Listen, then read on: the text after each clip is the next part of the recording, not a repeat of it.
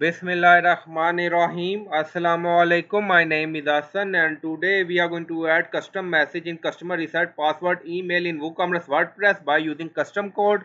Before starting work, it's my request, please subscribe my channel. Thank you. Now back to our work. So we are in WordPress dashboard. Scroll down on left side you see plugin. So click on add new. So we are going to install plugin to add some custom code. Scroll down in search plugin.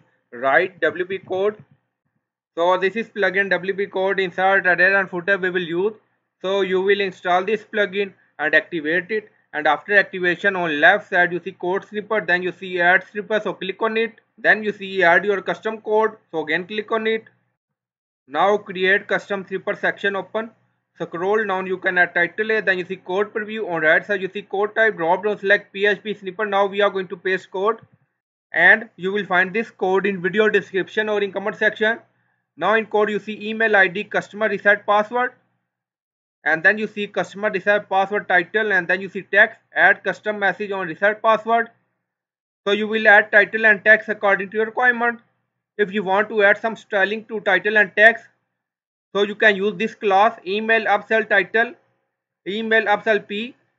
Scroll down, you see insert method, auto insert location, run everywhere. On top you see inactive, now active, and then click on save snippet. Now snippet created and saved, and you will find this code in video description or in comment section. So I hope you like this video. Please like, comment, share, subscribe. Thank you for watching.